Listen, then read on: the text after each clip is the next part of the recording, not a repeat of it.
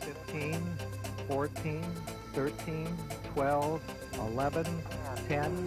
We have a go for main engine start. 7, 6, and main engine start.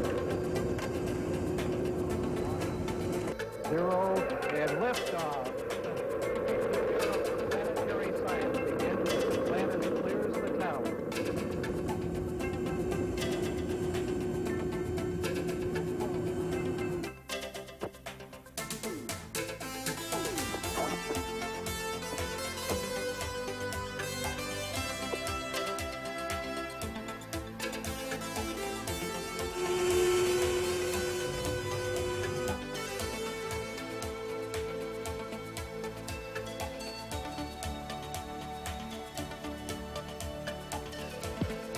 This is Mission Control, SRB, SEP confirmed, velocity 4,300 feet per second. Hello, I'm Lynn Bondram from the Challenger Center for Space Science Education. All of us at the Challenger Center are very pleased to learn that your class will soon be flying a mission to Rendezvous with Comet Halley. You might ask, well, what is it like to fly a mission? Well, flying a mission is not like going to an amusement park and riding a ride, but it's more like being on a motion picture set where each one of you is a star in this future space mission. Once you arrive at the Challenger Learning Center, your group will be divided in half. Half of you will begin your flight in the space station, the other half in mission control. You have a very important flight ahead of you. You are going to rendezvous with Comet Halley in the year 2061. You are going to build upon what was learned during Halley's last approach near Earth in 1986. During this mission, you are to follow Comet Halley, which is potato-shaped and very dark, doing a portion of its orbit around the Sun. Your mission is to gather information which can be studied later in the classroom to determine how space scientists can use comets, such as Halley, to furnish the lunar research stations and space stations in orbit around Earth with resources available from comets.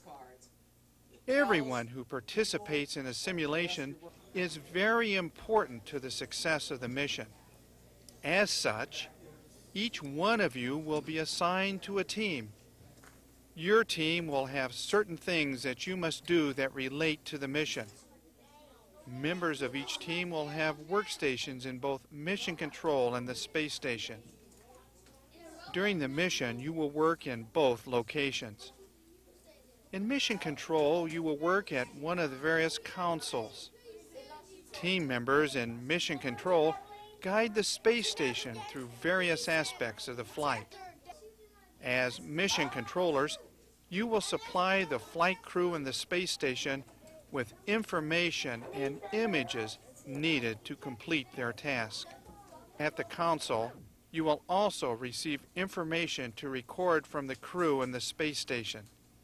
Sometimes you will be able to see live images from the space station. The monitors at the front of mission control reflect what is occurring in the space station, the status of the mission, and also show data or video images. As mission controllers, you have a very important role that involves communications and interactions with the crew in the space station. Your job is to help them solve their problems. It is your responsibility to know which tasks the crew in the space station is doing. Task cards will help you do this. Every workstation in the space station and all of the consoles and mission control have a set of task cards that relate to the jobs that their team must do during the simulation. Each task card has the steps required to complete a specific task. Notice that the task card has a start and end code. You are to enter the start code when you begin a task and the end code when it is completed. To do this, you will use the cue pad at your workstation. A cue pad is not difficult to use. As an example, watch as the start code is entered from one of the task cards. Make sure you enter the correct code. After the start code is entered, press the Send button. Once the start code is sent, the mission status board changes to let Mission Control know what the data team is doing. Watch the mission status board change as the Send button is pushed. The various tasks are carried out in the space station. If you are a member of the Biosphere team, you will work at this station. From here, you can teleoperate vehicles in the greenhouse. Teleoperations means that you are able to operate something from afar. You do not need to be right there to make it work. The Biosphere team will also study leaves from some of the plants in the greenhouse in the glove box. The medical team studies the effects of space travel on the crew. Your job is to find out the effect of the zero-G environment on the health of the crew. G stands for the word gravity. You will do tasks to evaluate the crew's health.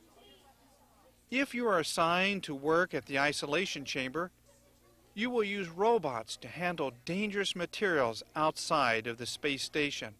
Those of you assigned to the life support team will be involved in checking out the various systems that produce the artificial environment that keeps the astronauts alive.